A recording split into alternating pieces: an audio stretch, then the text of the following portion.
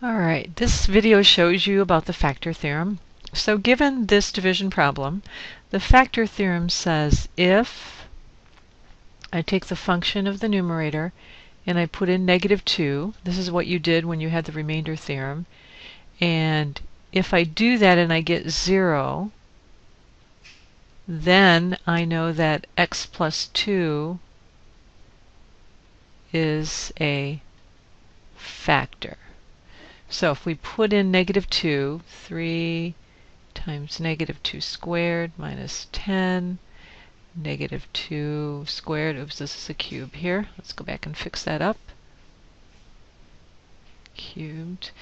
And minus 27 times -2 plus 10. If we do that, you try it on your calculator, you'll see that that's 0.